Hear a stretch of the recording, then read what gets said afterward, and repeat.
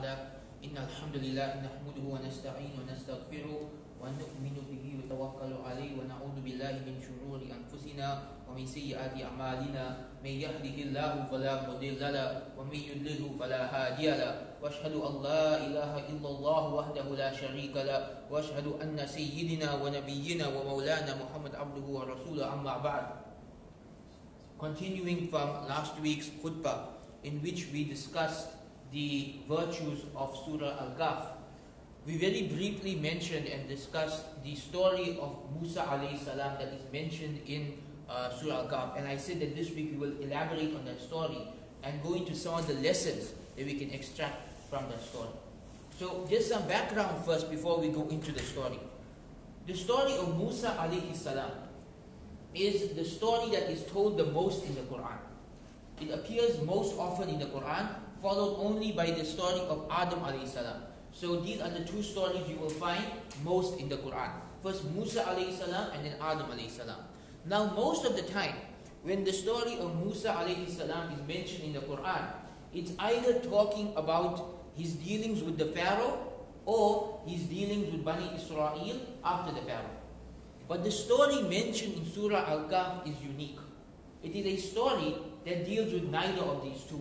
It deals with a unique third story that's not mentioned anywhere else in the Quran.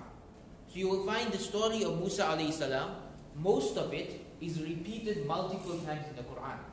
But the segment found in Surah Al-Kahf is not repeated. It's found only in Surah Al-Kahf.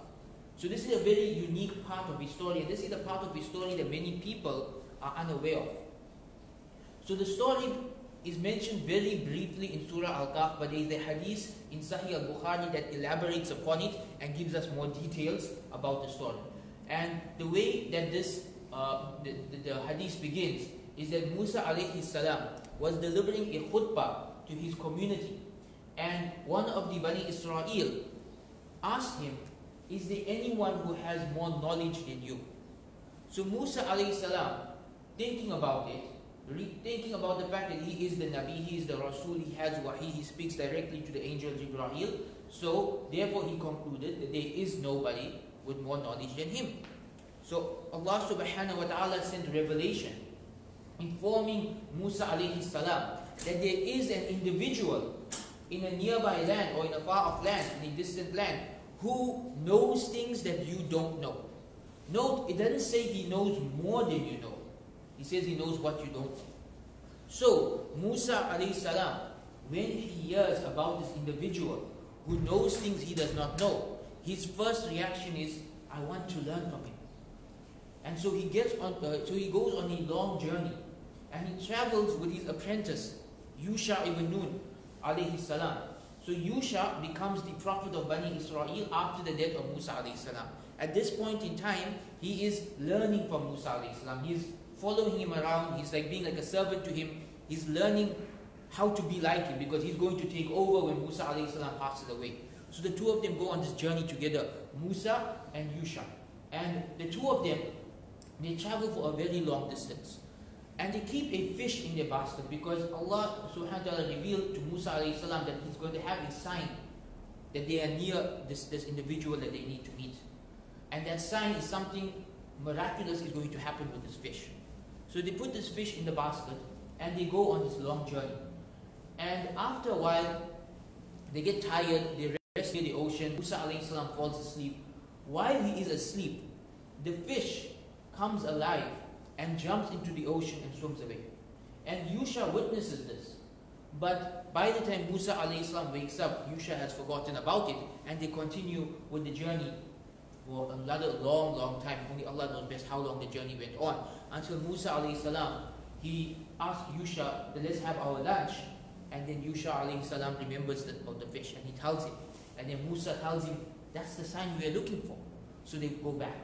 They go back to the spot where the fish jumped into the ocean. And at that spot, they meet an elderly man. They meet a man who has a mysterious vibe to him. Like there's something special about him.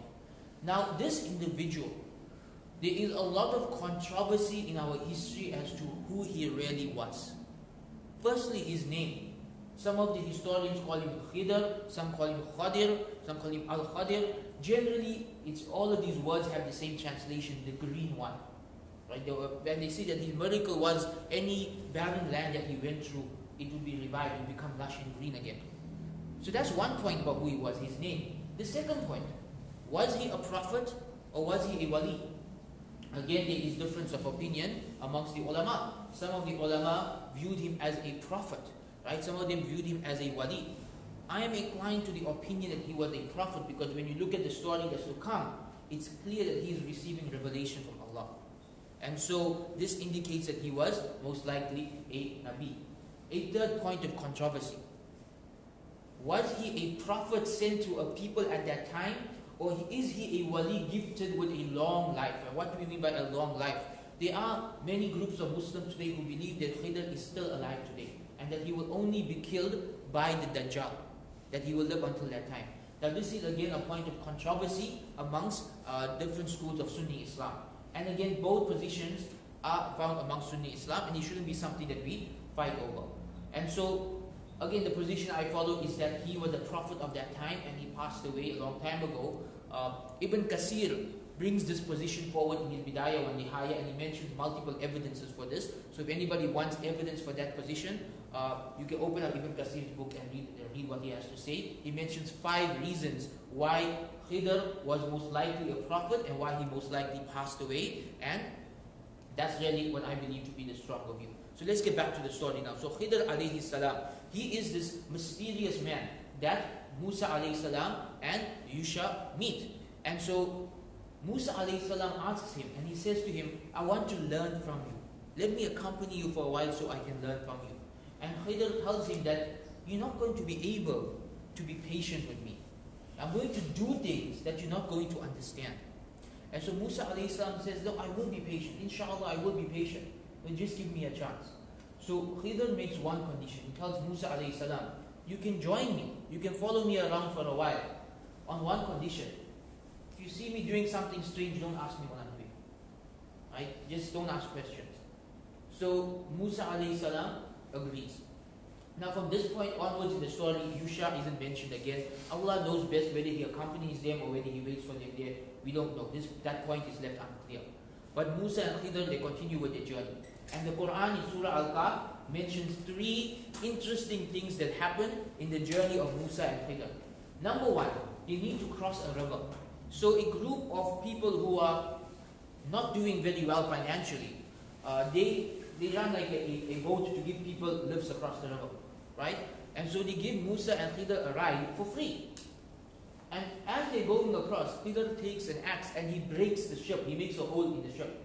So Musa alayhi salam gets upset and he says, why are you doing this? And then Khidr reminds him, you're not going to be able to be patient with me. I told you. So Musa decides to keep quiet and to just carry on with the journey. When they arrive on the other side, Khidr does something even stranger and something that Musa alayhi salam rightfully had, to speak up against. In that Khidr approached a young boy and killed him. And he approached a young boy and he killed him. And so Musa alayhi salam tells him, how can you kill an innocent child? And then Khidr tells him that I told you you're not going to be able to be patient with me. And so Musa says, this is tough. It's tougher than I thought. So I'm running out of excuses. One more time I ask a question, it's over. So they go to a town. And it's almost nighttime and they need a place to rest. And the people of this town are not hospitable to them at all. Now, historically, before the modern era, there was this culture of hospitality. That when you travel to a town, somebody will let you stay in their home. Right? And even Islamically, it's actually our duty to let travelers stay in our home for up to 3 days. This is something we don't know about anymore because nowadays we have hotels and we have, this whole travel culture. But technically, this is part of our Sharia, that we are supposed to be hospitable to people. And so Musa alayhi salam, they arrive at this town and no one is giving them the slightest bit of hospitality. People are extremely mean to them and rude to them. And Khidr alayhi salam, he sees a wall that's about to collapse and he fixes it. So Musa alayhi salam suggests, he says, shouldn't you charge some money for that? I mean, they're being mean to us, why are you fixing their walls for free? So Khidr then says that this is it, you've asked too many questions, this is the end of our journey. And so then he explains to him He explains to him why he did what he did. And again, everything I mentioned now is in Surah Al-Kahf. Go back later, read the translation and see for yourself. Allah subhanahu wa ta'ala mentions the story in Surah Al-Kahf. So he mentions his reasons for doing these three things. Khidr alayhi salam says that regarding that ship, there was a king going by who is hijacking the ships of people. So I damage their ship, so they'll take it off, they'll be fixing it, the king will go past, they'll still have the ship with it. It's a little bit damaged, but they still have it. Right? As for that boy, Allah informed me. Right? And this is the proof that he was a prophet. He said, Allah informed me that he was going to grow up to be a disbeliever and to cause fitna to his parents. So Allah commanded me to take his life, and Allah will replace him with a better child. Again, only a Nabi would receive revelation, only a Nabi would be allowed to kill someone like that. Nobody else can say, I'm so pious I can kill people because Allah told me to do so. It's only a Nabi who will be given this level of authority. So that's why this is considered the evidence that he was most likely a Nabi. And then he says, as for that town, he said there were some orphans in that town, and their treasure was hidden under that wall. So if that wall collapsed, the people of that town, you saw the kind of people that they were, they would have stolen the treasure. So I fixed the wall so they don't get the treasure, so that when these orphans grow up, they can get the inheritance. It's protected, it's covered. And so this is the story of Musa and Khidr mentioned in Surah Al-Kahf. I want to go through some lessons that we can extract from the story. Lesson number 1, bad things happen for good reasons. This is the key point of the story.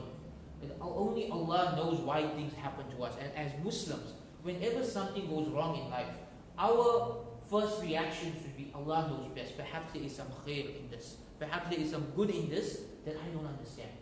So, for these people who are going in the ship and the ship breaks, they may be thinking to themselves, my ship broke, how ungrateful those people were, we gave them a ride, they broke our ship. They don't realize they're being saved from their ship being stolen.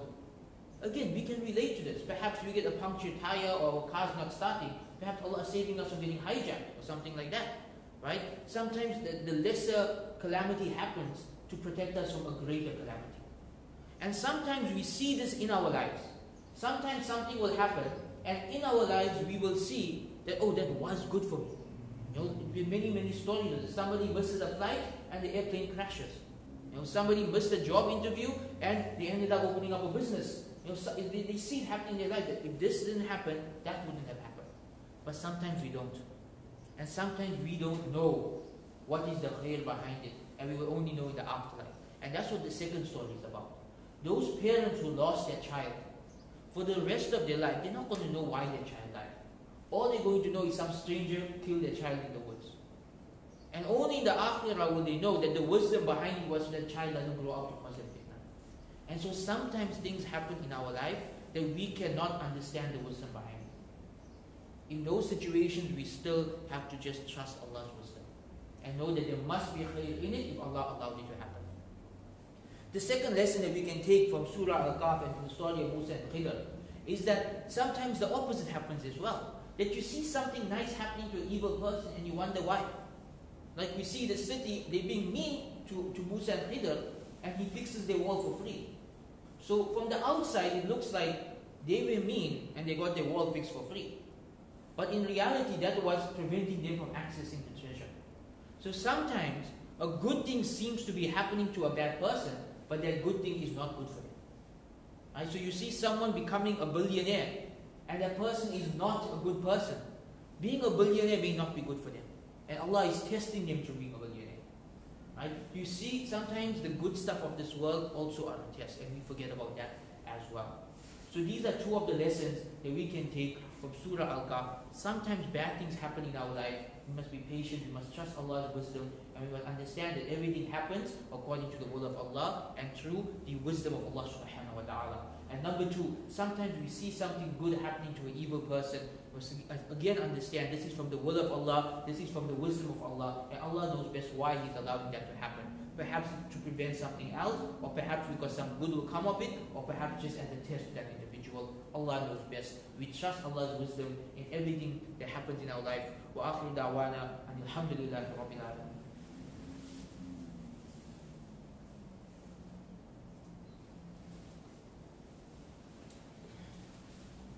In إن الحمد لله نحمده ونستعينه ونستغفره ونؤمن به ونتوكل عليه أما بعد. Continuing with our lessons from the story of Musa alayhi salam and Khidr. Another beautiful lesson we learn from the story is the attitude we should have towards knowledge. Musa alayhi salam at this point in time is the leader of Bani Israel. He is Rasulullah. He is the one who spoke to Allah subhanahu wa ta'ala. He is the one who received the Torah. But still, when he hears about someone who knows something he does not know, his first reaction is, I want to go study with you. I want to go learn from you. I want to seek knowledge. This is the humility of the people of knowledge. That we're supposed to be always seeking knowledge. We're supposed to be students for life. We should never reach a point in our life where we say, I know Islam. I know everything there is to know. But that humility and that eagerness to seek knowledge should always be there.